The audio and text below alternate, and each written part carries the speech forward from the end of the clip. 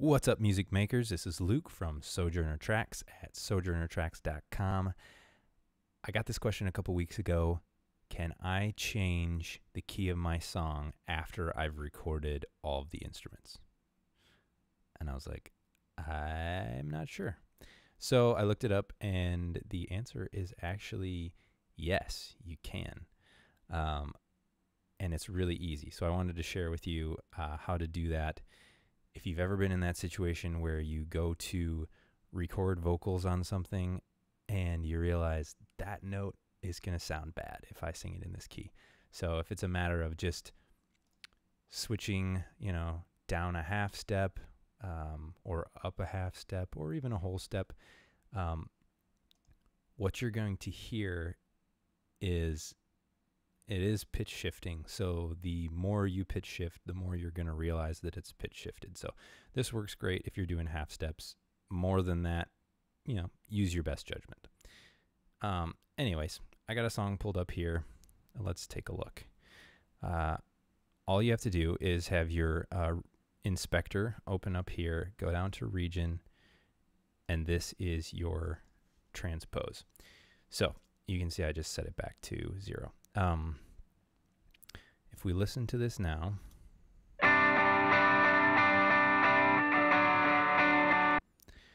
that is the way that it was recorded. Now, if you go up here to the click down menu, these are octaves. So this operates on a basis of semitones. So 1 is a half step if you're talking about keys. So this is in the key of E minor. So if I wanted to change it to E flat minor, I would just go, you can just double click on it and type in -1, or you can drag through this way.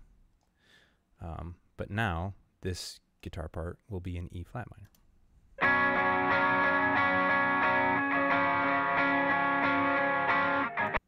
Simple as that. And if you're doing the entire song this way, you can do Command A to select all of your tracks. And by the way, I wouldn't do this on drums. You don't need to do it on drums for the most part. Most of the drum stuff, unless you have melodic stuff going on in the drums, you won't need to mess with the drums. But so select A to select all of your instruments, and then you can go up here and you can change them all at once. I'm not going to do that right now because it takes a little bit to process all of that out. But if you've got something recorded and you realize that you got to go back and re-record because the key just doesn't work for your voice, this is going to save you tons of time. I also would suggest that I learned the hard way that it's better to just get a garbage demo with everything in it. Use software instruments so it doesn't take up a ton of time recording. Just get like the most basic vocal in there so that at least you have familiarized yourself with what you've written. And then when you get to the recording stage, you'll have that much more experience behind what you're doing. So that going into it that, yes, I'm going to be able to hit that note, or different changes that you might want to make can save you from having to do this. But if you do need to change the key, that's pretty simple. If this is useful to you, please hit that like button, subscribe. I have new videos coming out all the time. So thanks for watching, and I'll see you next time.